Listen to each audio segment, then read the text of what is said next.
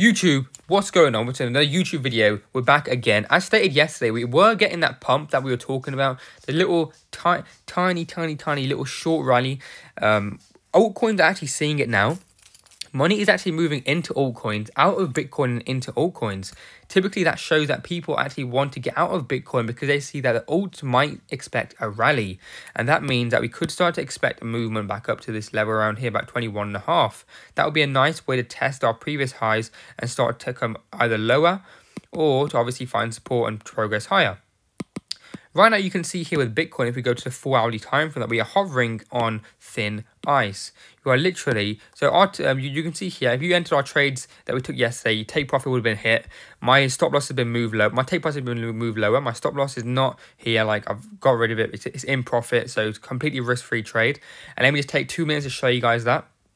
So here you go. So I want to show you the trend analysis that we posted yesterday. So we posted all the trend analysis all here. So I posted a fib here saying that, okay, we're getting support in the 382. I want to see it get to 618, which also matches up with that yellow line that we got across our board.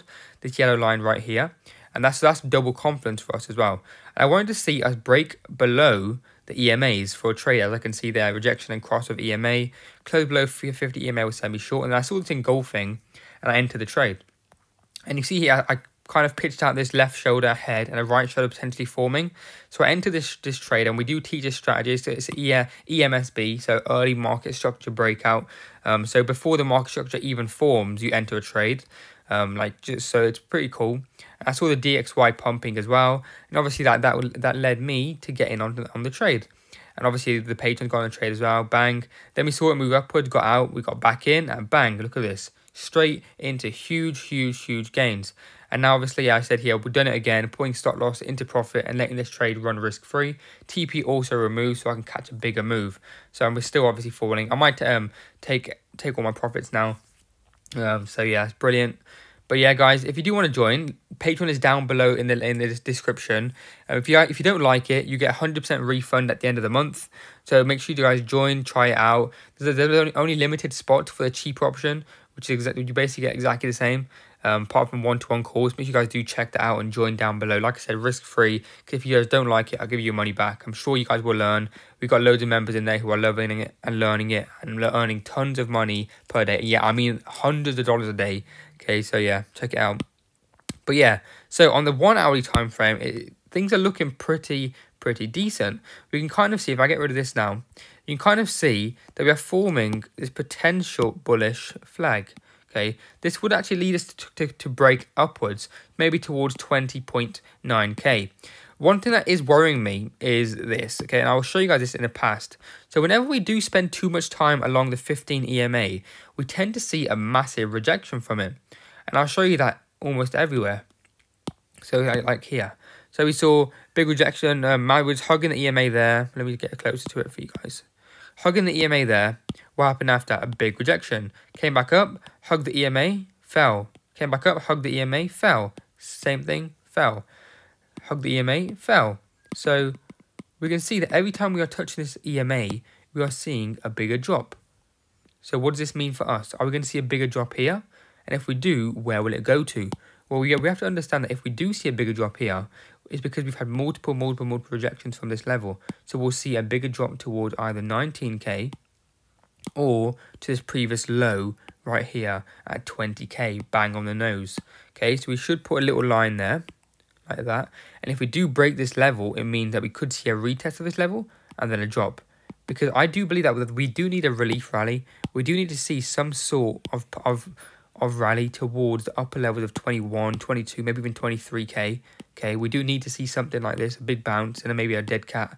Okay, and I think maybe before this happens, the market makers need to push us below, simply because we have so many people who have their stop losses behind these levels that the market makers want to push us, get them out, fall a bit more, and then obviously pump. And then all these people who lost money there will start FOMOing into the market and obviously create a bigger pump, and then obviously we get a bigger dump afterwards. So that's kind of how markets move, markets play. That's why I want to see that happen and start progressing with that. Litecoin, what can we expect? LTC USD. Let me know in the comment section if you guys want to see any other altcoins. So I'll do a Bitcoin and Ethereum or something like that. Let me know. Also, make sure you smash that like button on this video, guys, if you are enjoying the daily content, because I do make sure that I do this every single day for you guys. You guys are updated with the chart. You can see here, like I said, the altcoins are starting to pump slightly. LITECOIN literally nearly at $50. Big resistance coming up. If we get rejected, we can see potential move back all the way back down to 41. I will be looking to trade this if we see a bigger rejection off the potential EMA. Come up, come down, retest and bang. I will look for a nice short there with a really nice tight stop loss. So that'll be a really brilliant trade to either get a 2, 3, 4x on your investment. That's what I typically do. Really nice tight stop loss, nice leverage, come down, and literally get quadruple your money.